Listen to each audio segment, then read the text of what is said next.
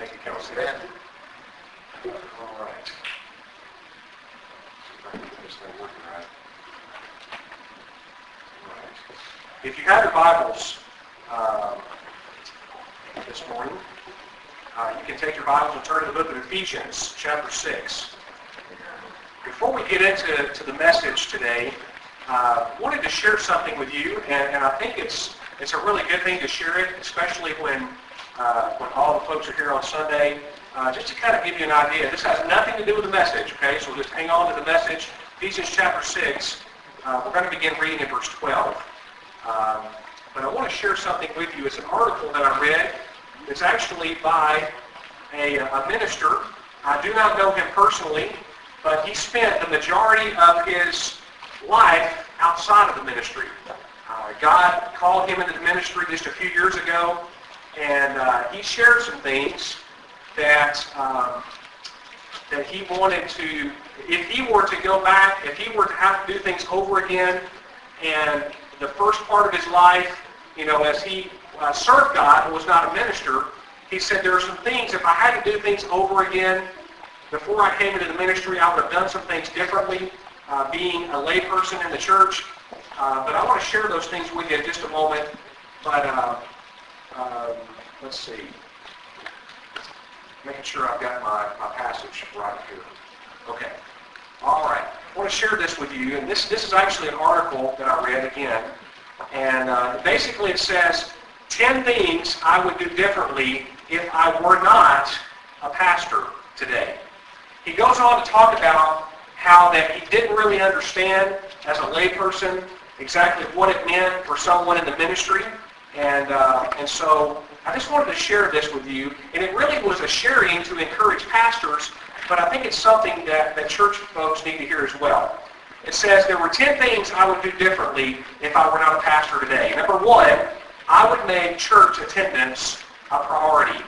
I build my week around the services of the church, knowing how vital every person is to the body. I'd understand what an encouragement it is to the pastor when people give the same priority to church that they give to other places in their life. Number two, I love my pastor. I really mean love my pastor, knowing how many expectations are placed on him. I'd be among the group that always was ready to help, but recognizing that he is only one imperfect person, not one to get my feelings hurt if the pastor didn't do everything I hoped he would. Number three, I'd be a generous giver, understanding that there are really a small number who financially support the work of the church. I'd be a kingdom investor. Number four, I'd be an ambassador for the church. I'd use my influence in the community and where I work to bring people to the church and to Christ. I'd look for people I didn't know on Sunday mornings and try to help them acclimate to the church. If I had a problem with a pastor, I'd talk to the pastor, not his wife. That's always a bad move, he said. Not other church members, and certainly not the community. I try to get less upset about things that impact only me. They are mostly matters of personal preference. I would pray boldly prayers for the church daily. I would support the pastor and his family. I understand he couldn't be everywhere and never make him feel guilty for not being where I hoped he would be. I would smile when he preaches. Don't you folks know about this smiling thing, okay? I would smile when he preaches. I give visual witness that I was paying attention. I might even say amen when appropriate. Oh yeah, definite amens. And then the last thing, I would serve where needed. In fact, I would volunteer without being asked. And this is by Ron Edmondson. Just some things I just wanted you to hear this morning. And by the way, it's not, when I read this to you, it's not saying that you folks don't do that. It's just giving you a perspective maybe that you didn't have before about someone who was not in ministry all of his life, but if he had to go back and redo it, that's what he would be reminded of as someone who is now a pastor. Ephesians chapter 6. Ephesians chapter 6, beginning in verse 12. For we wrestle not against flesh and blood, but against principalities, against powers, against the rulers of darkness of this world, against wickedness in high places. Wherefore take unto you the whole armor of God, that you may be able to withstand in the evil day, and having done all to stand, stand therefore, having your loins girded about with truth, and having the breastplate of righteousness, and your feet shod with the preparation of the gospel of peace. Above all, taking the shield of faith, wherein you're able to stand against the quench the fiery darts of the wicked. And take the helmet of salvation and the sword of the Spirit, which is the word of God, praying always with all prayer and supplication in the Spirit, and watching thereunto with all perseverance and supplication for all saints. Let's pray. Father in heaven, we are so thankful today for your love and your grace and your mercy. Lord, we're grateful today that we know that we are a child of God because of what Christ did for us on Calvary's cross.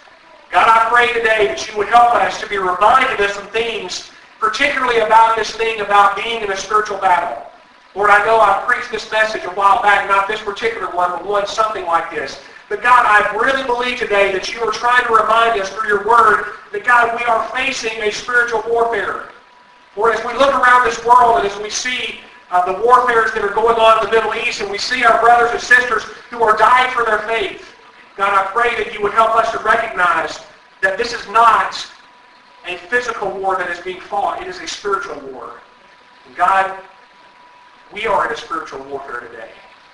And though we may not see tanks and guns and those kind of things, God, we are facing a spiritual warfare against principalities and powers and rulers of the darkness of this world and wickedness in high places. And God, I pray that you would help us to be reminded and to recognize, God, that we are in a battle every day, and it's not a physical battle, it's a spiritual battle.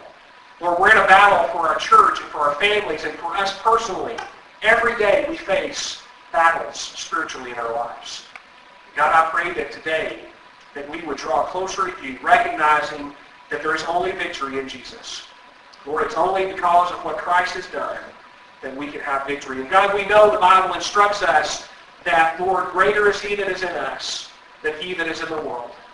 God, I pray right now, Lord, for those who may be struggling in their spiritual faith, in their spiritual warfare, God, I pray that you would encourage them today. I pray, God, that you would, as the reading of your word has taken place, and God, as you speak to their hearts, I pray that today would be a day of victory for them.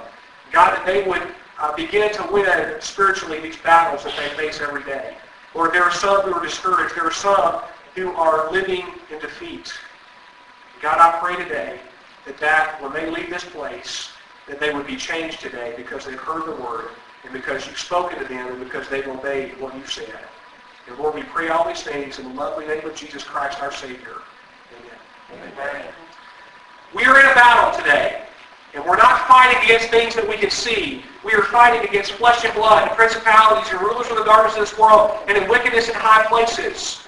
We have an enemy today. And you know what? The enemy is not sitting next to you. We have an enemy, and it is Satan.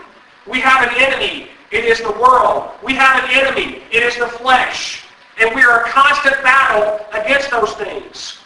But you know what? I fear that we do not realize that today. I fear that we walk through life and think everything's lovely and everything's roses, and it's not. And we put on a show, we come to church and we dress up and we pretend like everything's okay, and then we go back home and we face these spiritual battles, and we know that it's not okay. Folks, Jesus wants us to have the victory today. He doesn't want us to live in defeat. He wants us to live in victory. And so today we're going to be looking at these particular things. If you are a Christian, you're a follower of Christ, you have these enemies. You have these things that you battle with every day. And yet Christ overcame the world so that we can overcome the world. And so I want to look at a few things this morning. Number one, we face an enemy of the world. In 1 John chapter 2, verses 15 and 16, the Bible says this, "Love not the world, neither the things that are in the world. If any man love the world, the love of the Father is not in him." And then he said this, "For all that is in the world, the lust of the flesh, the lust of the eyes, and the pride of life is not of the Father, but is of the world." Now I know that you're probably thinking, how in the world does the Bible say we're supposed to love not the world, and yet we're supposed to love the world? How are we going to do that? It's not talking about people, folks. It's talking about philosophy and ideas. We are not to take the philosophy this world has that is anti-Christ and make it a part of our lives. We're to love people. We're to reach out to people. We know Christ commands us to do that. But we are not to love the principles and the ideals that this world has. He describes what those things are when he said, number one, the lust of the flesh. That is the sin that pertains mainly to our senses, the things that we feel, that we see, that we smell, that we touch. We are not to lust after those things. He mentions the lust of the eyes. That is entertainment and activities, things that we see with our eyes that are not that of God. We are not to live for the same things today as this world lives, because it has consequences. He also mentions the pride of life. That is a person who is focused on themselves and desires the attention of others, a person who feels that they're self-sufficient and they don't need anybody else, not even God. Lust of the flesh, the lust of the eyes, and the pride of life. You know what, folks? That's what got David in trouble, wasn't it? It was lust. When he looked on Bathsheba, the Bible said he lusted after her. And folks, I'm telling you, it is not wrong to be tempted, but it is wrong to yield to temptation. And David should have known, this is wrong. I should not have done this, and turned and walked away. But he didn't. He lusted after her, and he committed sin. He committed adultery with her. You know, we live in a world today where we want to take sin lightly. Oh, it's okay. God understands. No, God doesn't understand. He died for you. He died so that sin could be put to death. And yet we continue day after day after day to do that which is not pleasing to Him. And it's not okay. It's not okay. The Bible says, should we sin that grace may abound? God forbid. God forbid. He doesn't want us to sin. But you know what, folks? I'm glad the Bible says, if we do sin, we have an advocate with the Father, Christ Jesus the righteous. He doesn't want us to be involved in sin. And folks, I'm telling you, this world is a temptation for us. We're not to love this world. We're to love Christ. And that's really what it boils down to. Do you love the Lord or do you love the world? Which one? You can't serve two masters. You've got to serve God or you've got to serve the world. You cannot serve two. You're either serving one or the other. You know, Christians, brothers and sisters today, it does not happen. Being worldly doesn't happen overnight. It's something that is a gradual thing. The Bible talks about first there is friendship with the world. Then we are spotted by the world. And then what begins to happen is that Christians start to love not the Lord, but to love this world.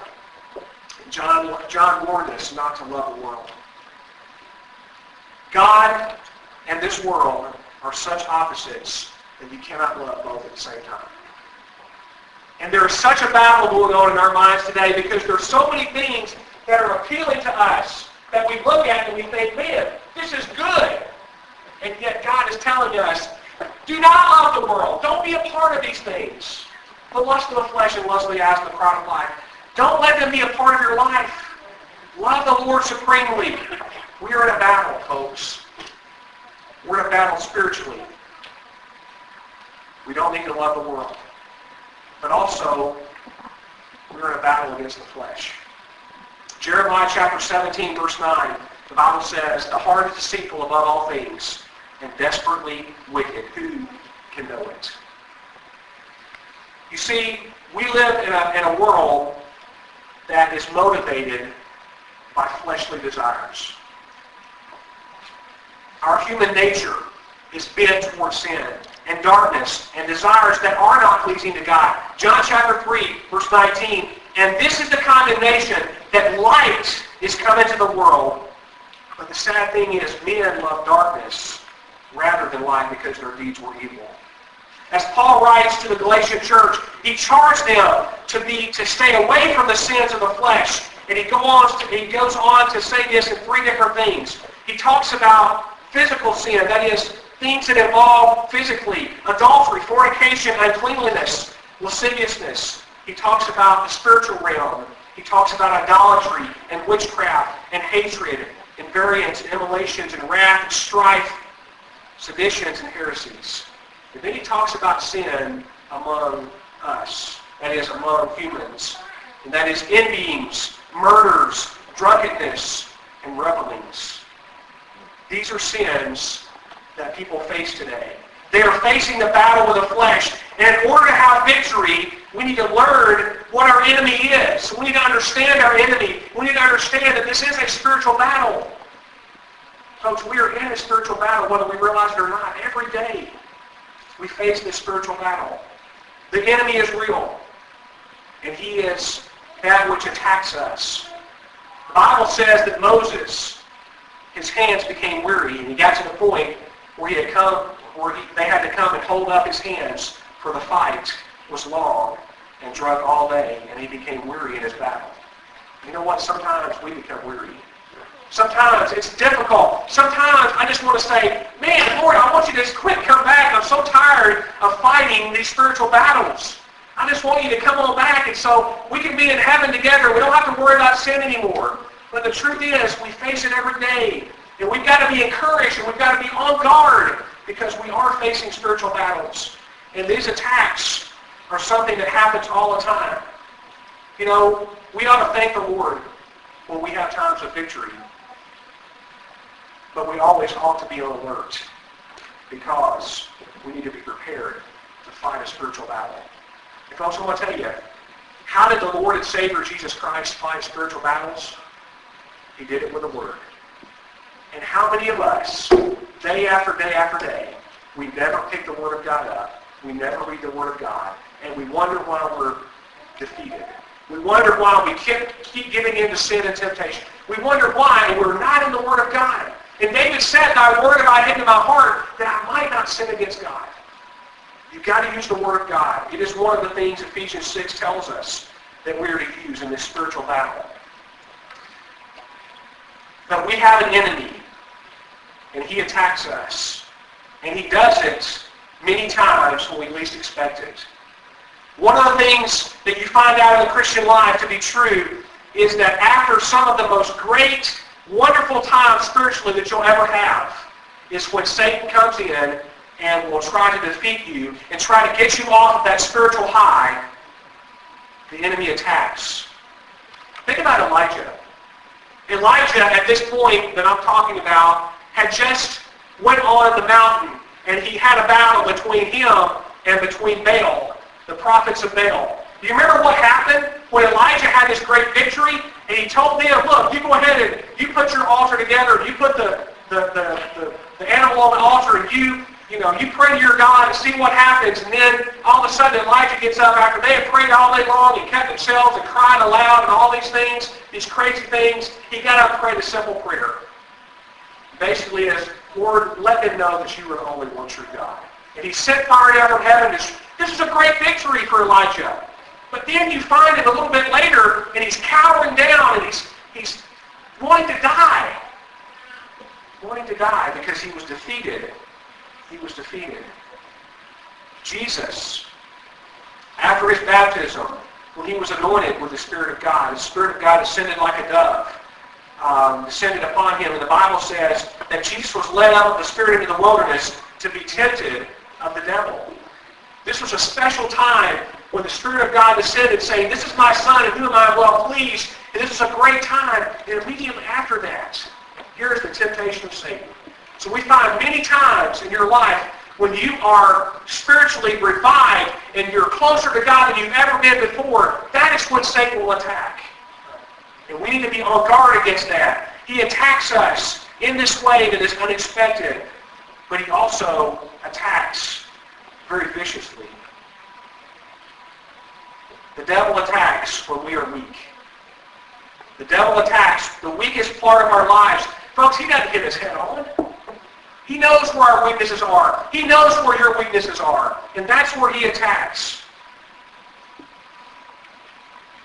The church is not above the attacks of Satan. The church can be attacked even in the midst of some great times. And folks, your pastor can be attacked even in the midst of some great times. You know what? I'm sharing my heart with you today. Some of the hardest times in my life, and some of the times that I've faced battles more than any other times, it's when things are going great. When things are going good, and you say, what are you talking about? Well, I'm going to tell you what I'm talking about. The church, as the church will grow, and the church will do well, and people are saved, and people are baptized, and people are joining the church, things are great. And you know what Satan will do? He'll come in there and say, guess what? You can't keep this up. The church can't keep this up. Things are not going to continue to do well, and he begins to discourage. And you know what? That happened to me not too long ago. And you know what God reminded me of?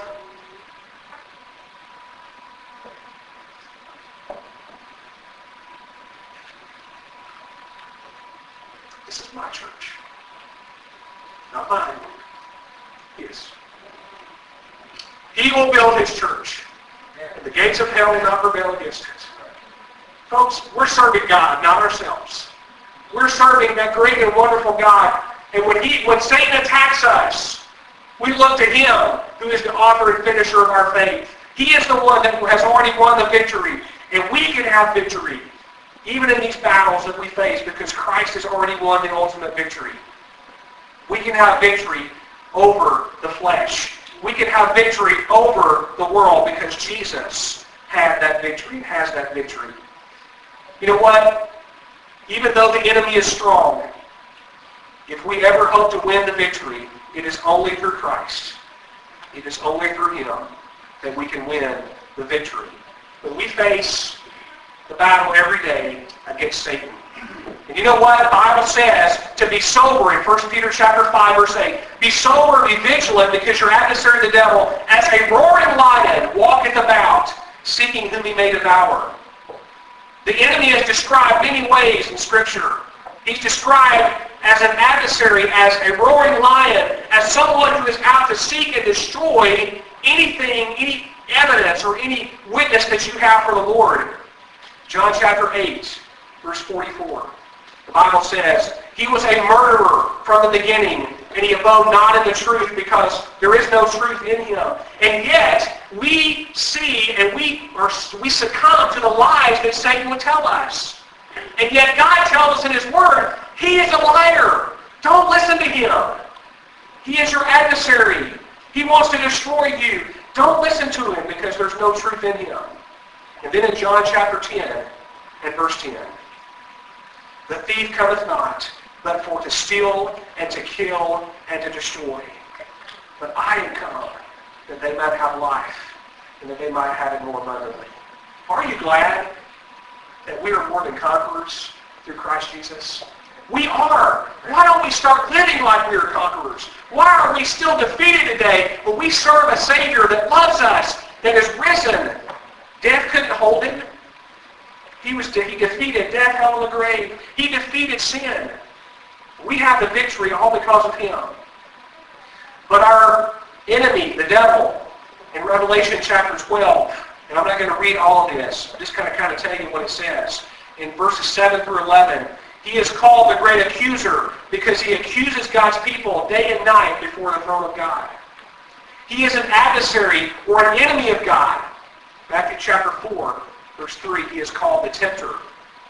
Genesis chapter 3 and verse 1, Revelation chapter 12 and verse 9, he is called the serpent. And in 2 Corinthians chapter 4 and verse 4, he is called the God of this age. Why is it that believers today cannot be reminded and cannot understand that Satan is the God of this world?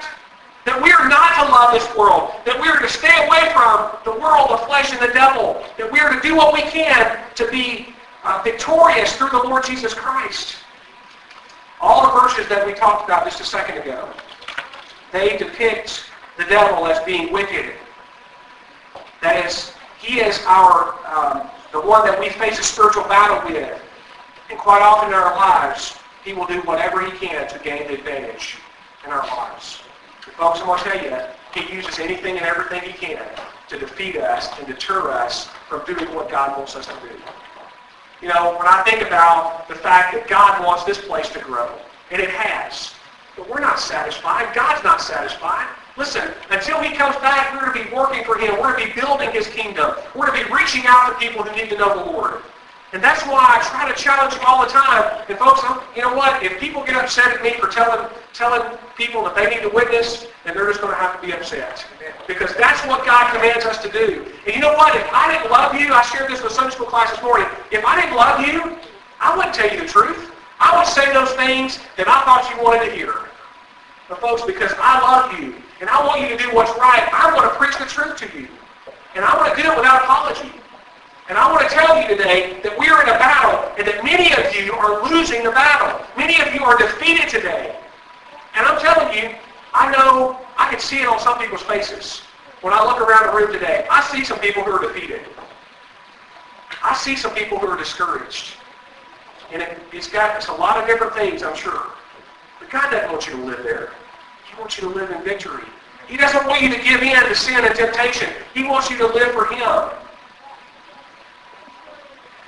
Satan will do whatever he can to get the advantage in our lives. To choose to be loving and considerate even when our spouses or our children respond in a different manner. Folks, I want to tell you, that's a real battle. It is a battle between husband and wife and parents and children. To react in a way that would glorify yourself is a temptation. To react in a way that said, how could you ever do that to me? Or how could you ever say that to me? And begin to be mad, angry, and upset with each other. That is a spiritual battle that we face, our families. It is a spiritual battle to be honest today, to be upright, to be a person of integrity, even in the workplace. That is a battle that we face, and it is a spiritual battle. To stand up for God and to serve Him. That is a spiritual battle that we face day by day. I wonder how many of us in the workplace cower down for our faith because somebody else confronts us about it, and somebody else tells us, you can't do this or you can't do that. And we cower down in our faith, and we're intimidated. But folks, there should be no such thing as intimidation to a Christian, because we serve the one true living God and our Lord and Savior Jesus Christ. There is a spiritual battle to teach our children the truths of God's Word. And folks, we're failing.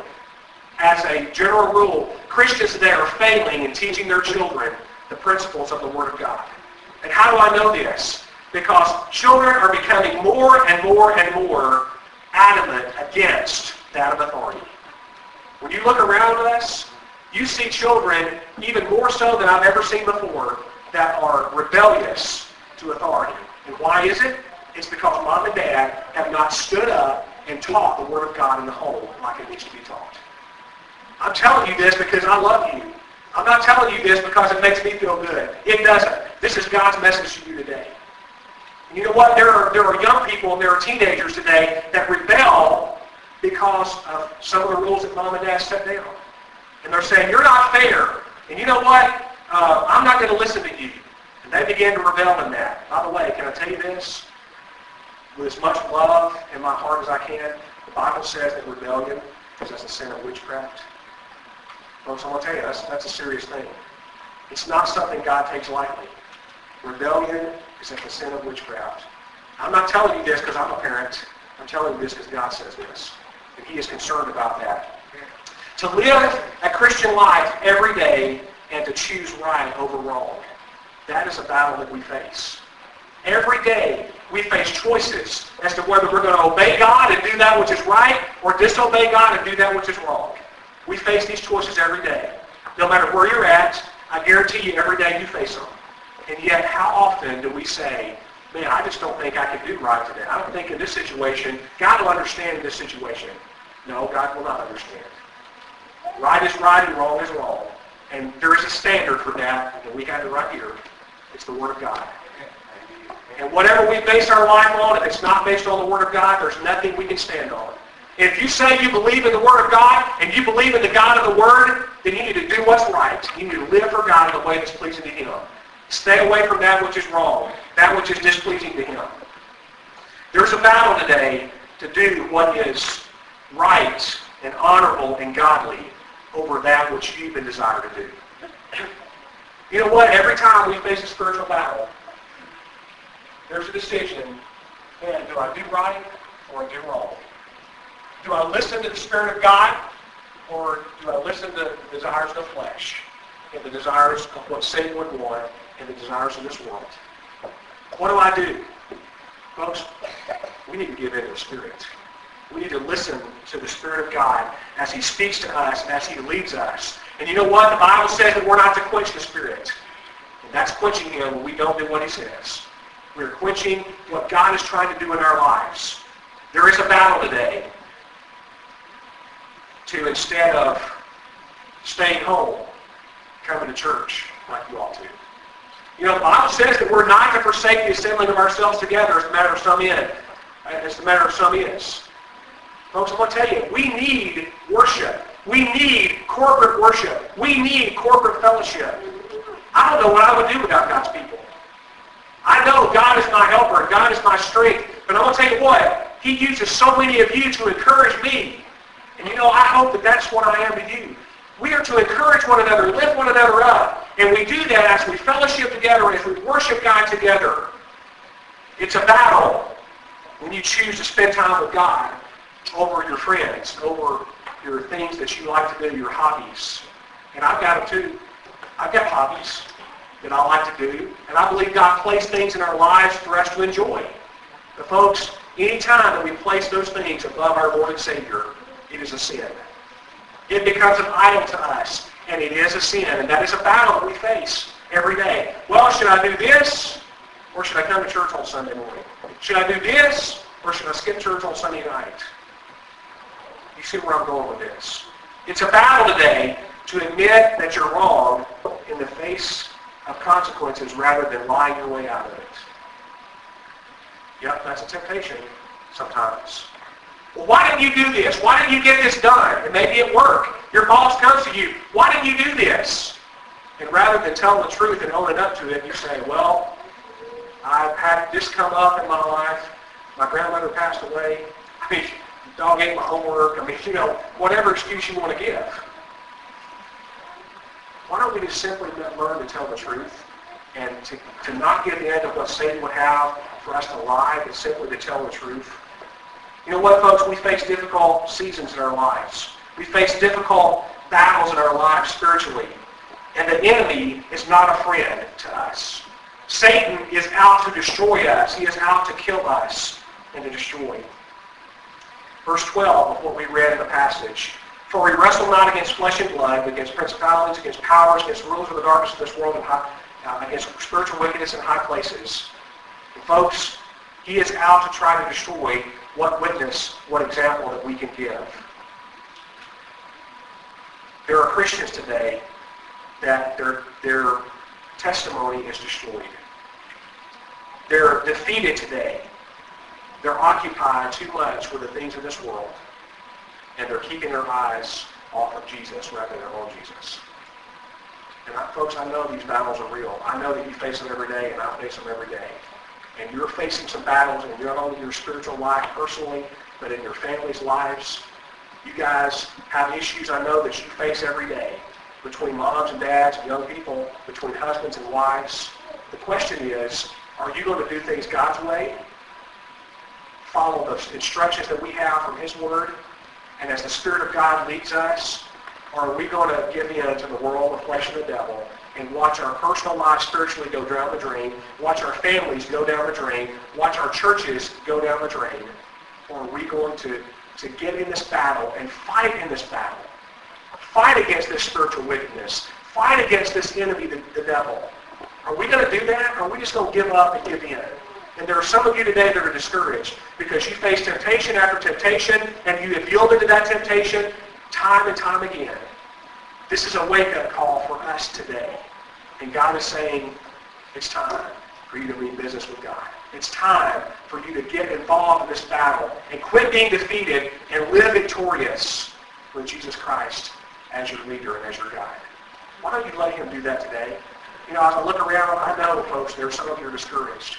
It may be about your family. It may be about a son or a daughter or a relative. It may be somebody you've been praying for that have not yet made a decision for the Lord.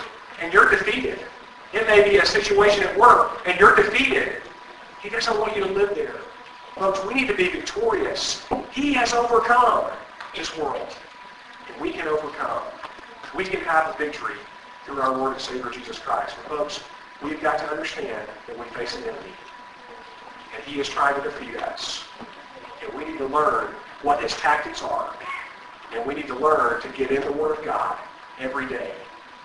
And we need to learn what it means to be the kind of person that God wants us to be. I was reading a book the other day. I want to share this illustration, and then I want to close. as Brother Eric gets ready and Miss Diane.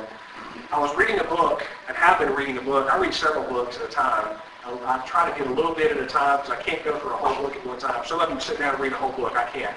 It's a book. It was written many years ago. It's by a Christian author named Leroy Imes. And it says, be the leader you were meant to be. And this is encouragement, not just for pastors, but for moms and dads, and even for young people, to be the kind of leader God wants you to be wherever you go. And I want to share these principles with you. And it basically says this.